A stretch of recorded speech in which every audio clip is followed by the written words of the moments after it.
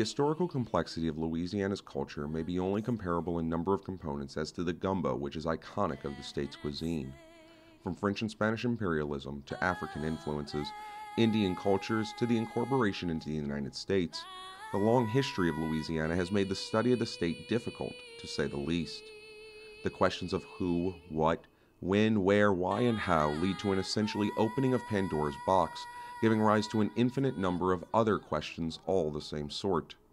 Though intense, to better understand the people and culture of Louisiana, it becomes necessary to delve into this tangled world of historical questioning and hopefully shine light on not only its past, but also its present and its future. Specifically, religion becomes a deeply involved and divisive aspect of Louisiana's cultural past, and its understanding is without question of great importance. This can be best viewed by analysis of the two most dominant religious ideologies in Louisiana, that being Catholicism and the Baptist faith. Though arguably split geographically, these Christian doctrines have helped to mold the history of Louisiana.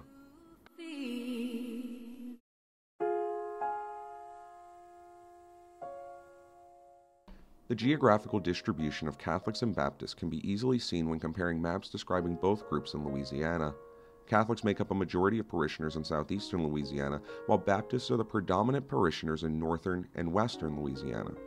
While this is an accurate depiction of the number of parishioners, it is important to recognize that despite overarching numbers, these percentages are simply that, a percent of the total religiously active population.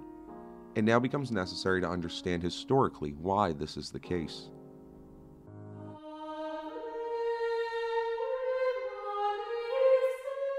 Original colonial development was begun by the French in the 16th and 17th centuries with the idea of increased colonial power and the spread of the Catholic faith. Going into the 1700s, the establishment of government in Catholic parishes, compounded with increased populations, both urban and rural, led to a use of slaves throughout the region. Consequently, the first black codes were established through the Code Noir in 1724. These codes outline the legal rights of both slaved and freed men, but also, in terms of religious doctrine, Article 3 of the Code Noir makes Catholicism the first established state religion in Louisiana. By making the specific and clear tenet, all other religious ideologies would be deemed illegal by the state. History proves, though, that illegality does not necessarily lend itself to total compliance.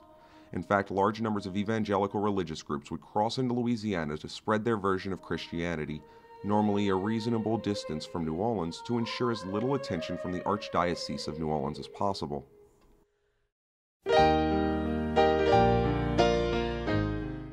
With nearly 300 years of French and Spanish influences in Louisiana, Catholicism has taken a strong hold on the population. Though in 1803, with tensions running high for Napoleon in continental Europe, change was inevitable. The sale of the Louisiana Territory to the United States led to large-scale social changes throughout the region. Specifically, a proclamation by William C.C. Claiborne made clear to those living in Louisiana that all tenets of the Constitution of the United States would go into effect immediately.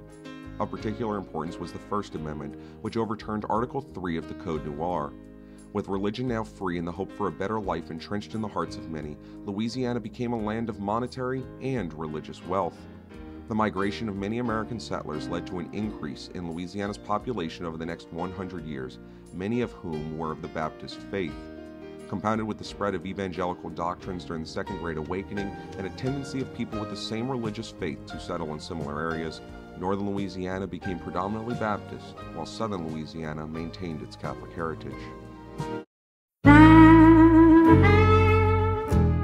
Religion in Louisiana can be considered a divisive subject, though with an understanding of religion through a historical context, we can shine light on the true religious nature of the state. While it is necessary to recognize that this division geographically between Catholics and Baptists does exist, that is not to say that the two religions stay totally separate. Large Baptist churches can be found on St. Charles Avenue in New Orleans, no more than a few miles from the home of the Catholic Archdiocese, just as large Catholic cathedrals exist in downtown Shreveport.